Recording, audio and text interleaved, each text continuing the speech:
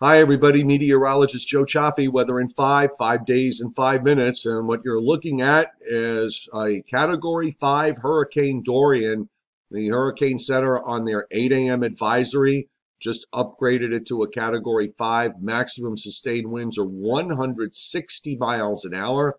There's an Air Force reconnaissance aircraft there right now, and the pressure that I just saw was 927 millibars. So we are at Category 5 status, and it'll probably hold it for at least through the next 24 hours. While it's moving, over the open waters, you'll be able to maintain that strength. But once it slows down and stalls for a little bit, then you may see a little bit of upwelling going on, and you'll start to see it maybe come down off that peak. But that's it really is just amazing to watch something like this absolute animal of a storm that is moving westward.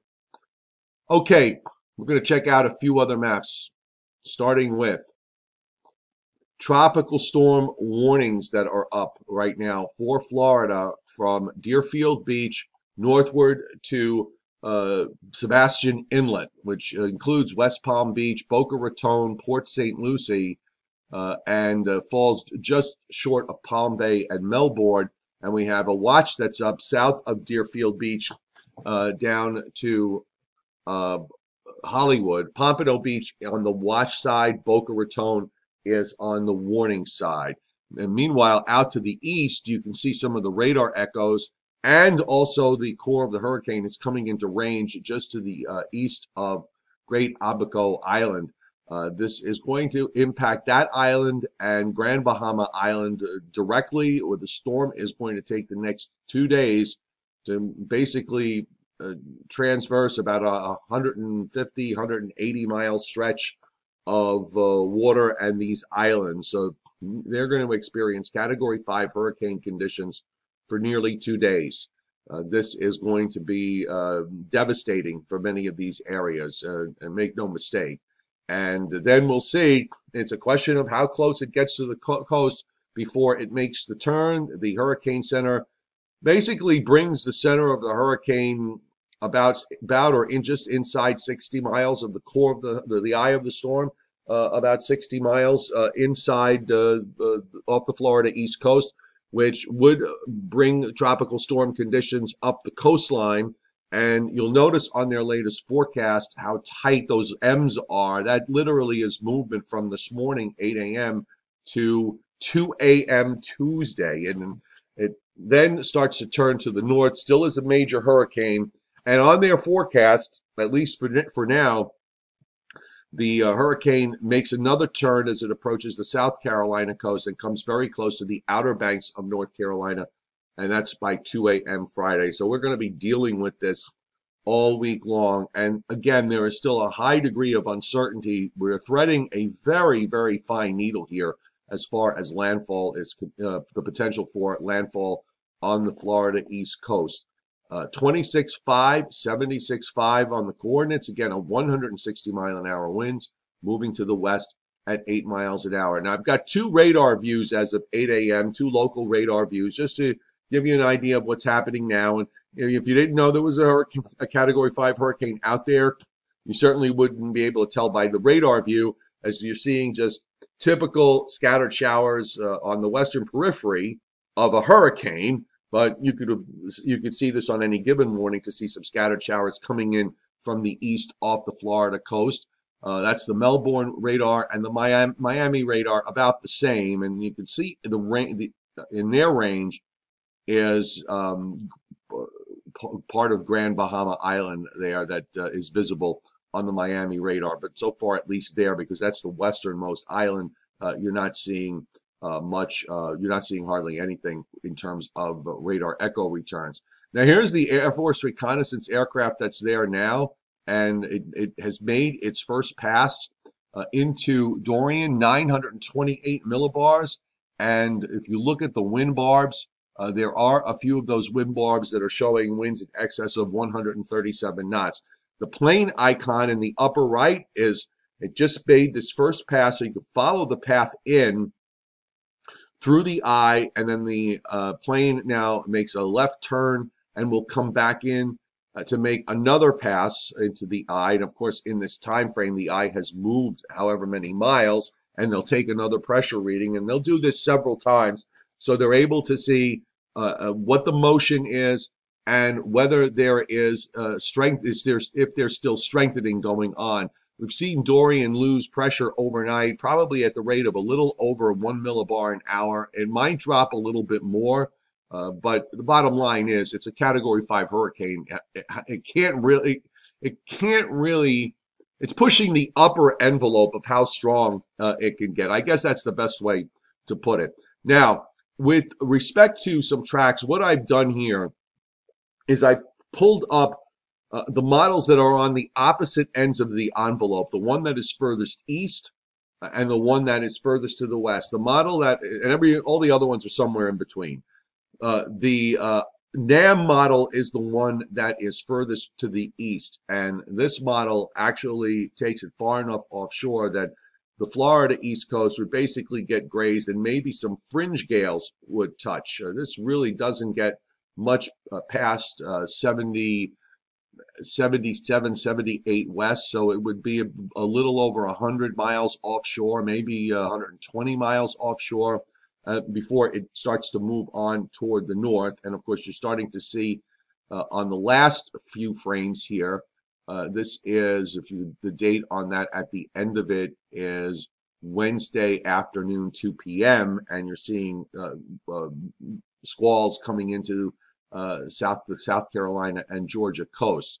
But until then, this model, the NAM, keeps it offshore. This model is the Icon model, which is a model from Germany, and it's kind of hit or miss with this in terms of a forecast tool. Sometimes it can do pretty well, and other times it can be way off.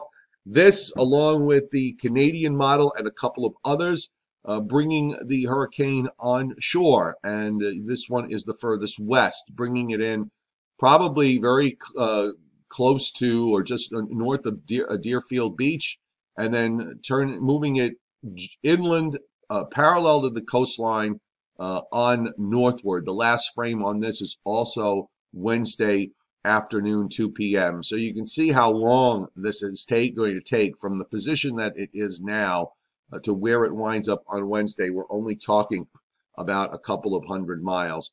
And of course, we have I have the GFS model here to look at, and this one overnight actually got maybe a little bit closer.